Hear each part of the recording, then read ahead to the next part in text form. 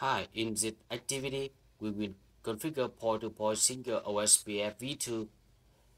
As you can see on screen, we have 3 routers and they are connected to each other using the point-to-point links. And now we configure the OSPFv2 for the 3 routers, and then we will configure passive interface for each LAN interface of each router. And lastly, we will verify the OSPF configuration. Firstly, before configuring the OSPF, we will set the router ID for each router. On router 1, we will set the router ID on the router OSPF 10 and router ID port 1. Okay, you do the same on router 2 and router 3. To verify the router ID, we use the command do show IP protocol, and you see this this router has the router ID on the OSPF 10 process. Next, we will configure networks for OSPF routing. On router 1, we will use a wildcard mask. To understand about wildcard mask, you should read the guide here. And on router 1, I will enter the network with the network address.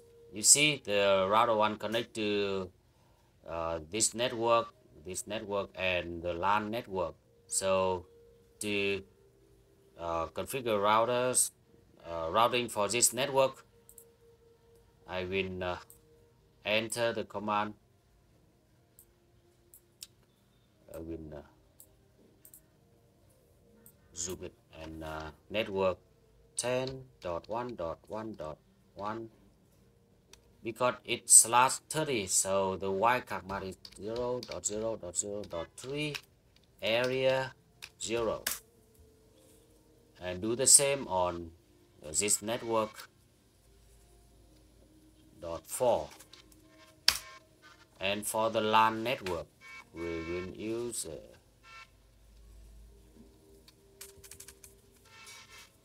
29168.10.0, and the wildcard mask is 255, because the wildcard mask, the subnet mask here is 24.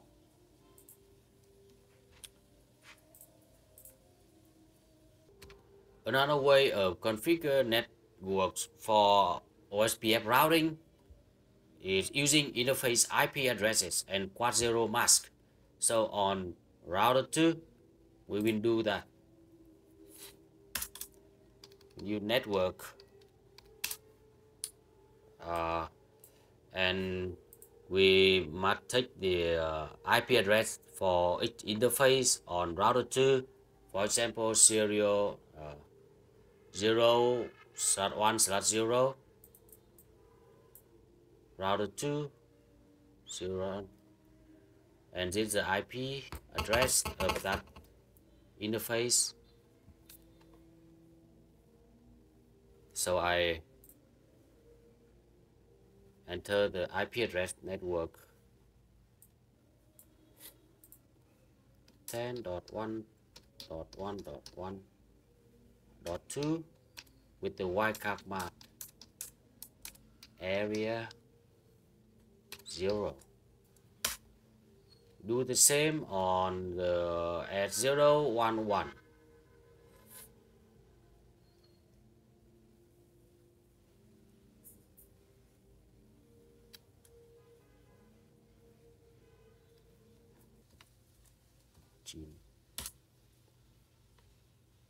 And then for the gigabit,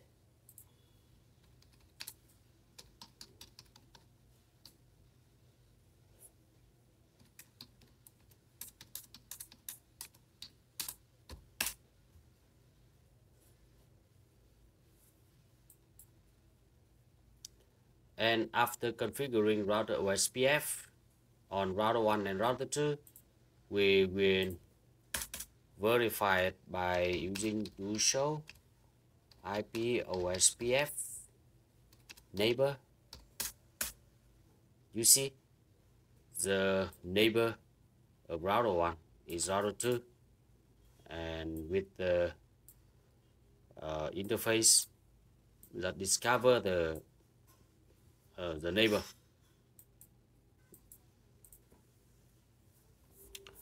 And now on part 3 we will on step 3 we will configure OSPF routing on router interface. We should use the interface configuration mode and set the command IP OSPF, the process ID and the area ID. Now on router 3 I will check for the 3 interfaces. Exit interface gigabit 0 IP OSPF 10 area 0 and interface at 0 1 0 and interface gigabit 0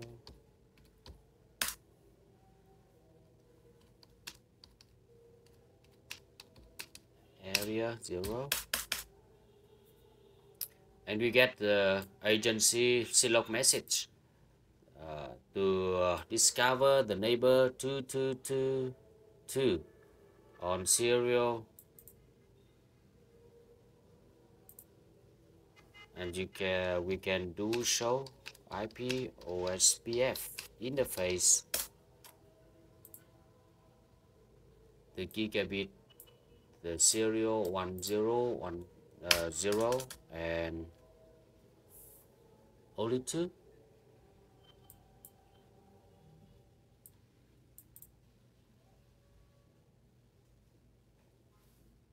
So we should check for the 1 this one, and interface at 0 1 IP OSPF 10 area 0.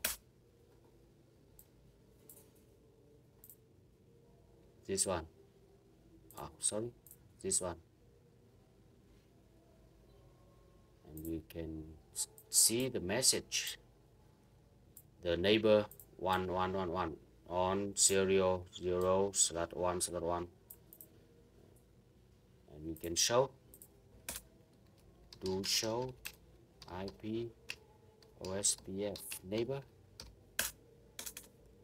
You see router 3 had 2 neighbors. And lastly, we will configure passive interface and verify OSPF configuration. As you know, OSPF will send its protocol traffic out of all interfaces that are participating in the OSPF process on links, on the LAN links that are not configured to other networks. This unnecessary traffic consumes resources, so we will set the passive interface for the LAN interface. For example, on router 1, I will set the passive interface for this interface, the gigabit 000 interface 0 passive interface.